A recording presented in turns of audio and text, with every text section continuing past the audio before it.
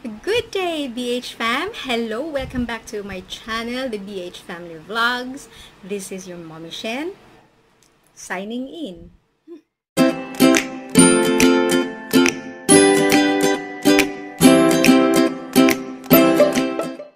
Hey, hey, hey! Ho, ho, ho! Go, go, go! Hey, guys, go! I'm Mommy Shen! Daddy BH. Fritz, Bronze. and I'm Jensen. We are the Hernando family from BH Family Vlog.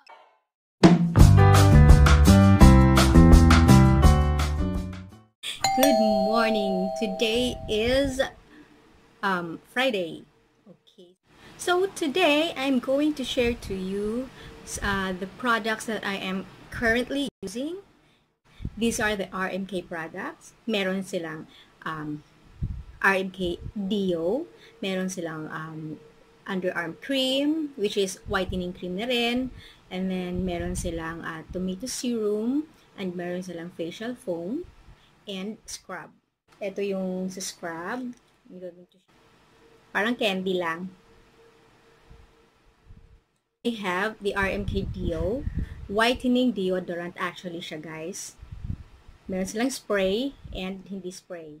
They have the underarm cream, which is whitening na rin siya kasi nung binasa ko sa direction, meron sila, ingredients.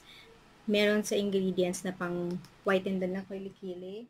And of course, they have the RMK facial foam, which is paubos na. This is my second bottle, actually. And they have the tomato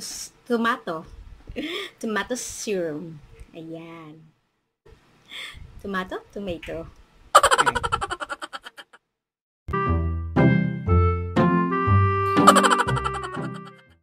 Ang hirap mag-English. So, Tagalog tayo. Gawa sa Pilipinas, and ito ay Pilipina ang may gawa. And so okay, this Product is Tagalog tayo. Dati kasi I've been fan in using parang rejuvenating set, parang ganyan, yung parang pambakbak ng face, like ano pa mga products na yun. Basta alam na natin yun, yung mga pang masakit, mahapde, na nagbabakbak talaga siya. Yes, gumamit ako noon, lalo na kapag meron akong mga pimple marks, para matanggal siya. And then after noon, hindi siya pwedeng, yung mga ganito kasing bagay, yung mga parang astringent, hindi siya pwedeng gamitin prolonged use kasi nakakasira, nakakanipis ng skin, and nakaka-emphasize siya ng wrinkles kasi sa sobrang nipis ng skin mo, nagkaka-wrinkle siya, and nakaka-dry ng skin. Since yung ginamit ko is wala naman siyang moisturizer. It's a whitening cream lang ang lalagay ko. So, the sunblock, wala naman ako nakitang moisturizer doon sa cream na yon. So, I stopped it since wala naman akong pimple mark. So, I stopped it, and then ayan na yung ginagamit ko, yung tomato serum na. Actually, I've been using it for 2 weeks na siguro yan. Facial foam is mga, since forever, hindi. Matagal maubos ang facial foam nila, this one. Kasi konti lang ang gagamitin mo. Konting-konti lang, mabula siya mga lablab. The facial foam nila and the tomato serum is same lang yung scent. What I want to show you today is the RMK products, and let's talk about the tomato serum, red tomato serum. Kasi, why? Bakit ito ginamit ko at hindi ako natakot gumamit nito? So, secret lang natin itong mga lablab ha. Hindi maganda ang skin ko talaga. Natatabunan lang yan ng mga products na ginagamit ko. Kasi nga, hindi tayo pinanganak ng maganda ang skin. Since I use this one, moisturized yung face ko at hindi masyadong visible ang aking wrinkles. So, what is this red tomato serum ng RMK? Ito ay 30 ml, and this is actually, alam natin, for external use only, sa face. And then, anong meron siya?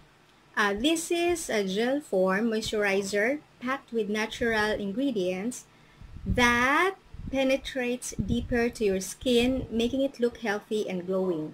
It also helps your pore shrink, prevent acne, no more oily skin. So that's why I tried this one. Okay, bakit meron siya nito? So, I googled it, ang ingredients niya. So, dahil hindi ako familiar doon sa kanyang ingredients, ginugol ko siya. So, ano ba ang aloe vera extract? Alam natin. So, ano ba ang mabibigay niya sa skin natin? It is soothing and purifying daw. Soothing and purifying. Aloe vera extract, soothing and purifying. Tomato extract or tomato extract. Lycopene-rich extract siya. Carrot extract, reduce wrinkles, soothe the skin. Yun kasi yun reduce wrinkles yung carrot extract. Vitamin B3 helps visibly improve enlarged pores and even skin tone, fine lines, and wrinkles. O, doon, pasok pa rin siya doon kasi meron ako noon. And then, dullness of skin. Meron ako noon, mga lablab. So, what is witch hazelnut extract? Ang witch hazelnut extract relieves inflammation, fights acne, protect against skin damage, wards off infection. Collagen, alam naman natin yung collagen, di ba?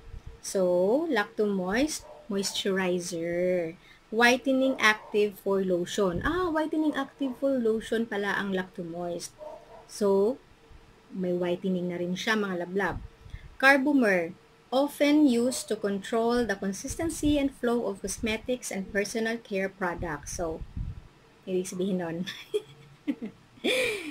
Aziglagic, paano babasahin ito, mga lablab? Isa siya sa mga ingredients which is anti-acne and oil control. Meron din ako nun. That's why talagang pinursu ko siyang i-try. And then so far, ito naman ang nakita ninyo sa face ko, mga lablab. Wala nang tumubong mga pimples muna. As of now, kasi bago pala ako nakagamit nito. So, okay. So, paano naman ang scent nito? Ano ba ang amoy? Mabango lang ang amoy, mga lablab. Simpleng mabango lang siya. Hindi siya masakit sa ilong. And, sige, try natin siya. Pump siya, mga lablab, ganyan. Tapos pump tayo dito. Alam niyo, mga lablab, ang paggamit nito is pea size lang. At mabilis siyang sa skin natin, sa face natin. So, ganyan siya. Tapos, pagka inano natin, ay mali. So, ganyan siya, mga lablab. Para siyang water lang. Pero, may color siya sa cheeks. Pag nilagay ko siyang ganyan, nagko-color. Sabi nga ni Daddy BH, oy, gabi na, matutulog na. Bakit may kulay pa yung face mo? So, ganun siya. Siguro ito yung nakakapag-rosy cheeks. Ang ganyan. Tapos moisturized pa ang face ko. So, ganyan lang siya, mga lablab. At mabilis siyang matuyo. Pag nilagay mo siyang ganyan, tamang-tama, ma-spread all over mo siya sa face mo, mamayang konti tuyo na siya. Okay? Bango lang. Amoy lang siya, parang yung simpleng amoy lang. Hindi masakit sa ilong. Okay, so ano naman ang direction ng red tomato serum natin? Red tomato, nahirapan ako sa tomato. Red tomato serum. Paano naman siya? Ano ang direction? So, use day and night. After cleansing, apply amount of product all over the face. Pat it gently and let your skin absorb the products.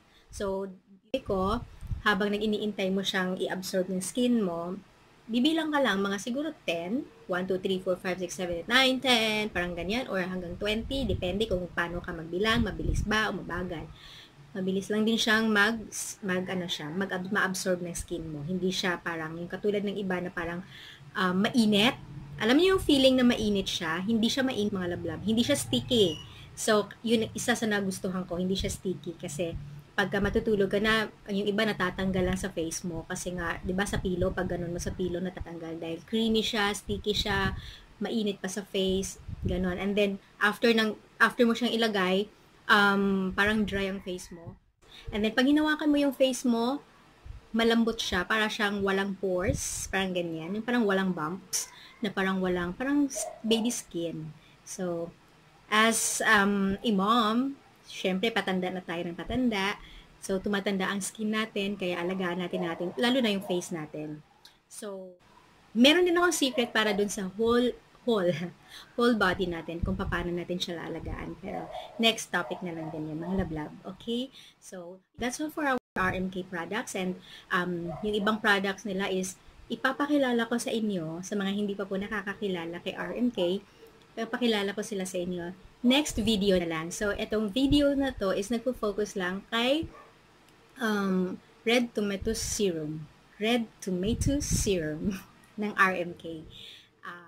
So, once again, this red tomato serum is a gel form moisturizer packed of natural ingredients that penetrates deeper to your skin, making it look healthy and glowing. It also helps your pore shrink, prevent acne, and no more oily skin. So, I'm reading it kasi hindi ko siya memorize. Kaya, yun siya mga lablab. And then, hopefully, may nakita kayo na maganda dito sa akin pinakilala sa inyo na products. And, by the way, itong products na to is, hindi ito siya, disclaimer lang mga lablab, hindi ito siya, binili ko siya ng sarili ko. And then,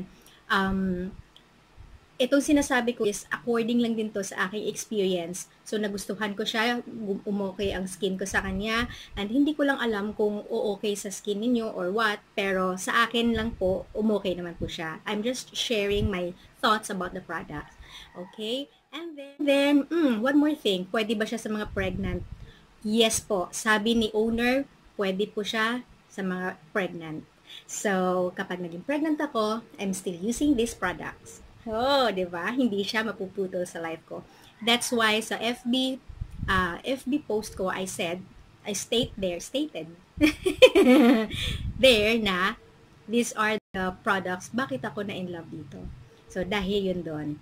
Okay, so this is all I can share to you about the RMK products, and I hope if you like it, you'll give it a thumbs up, and then press that red button there. Red ba yun? Yung bell button there. Please.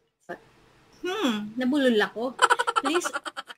And then if you would like to share your blessings, please subscribe to our channel, the BH Family Vlogs.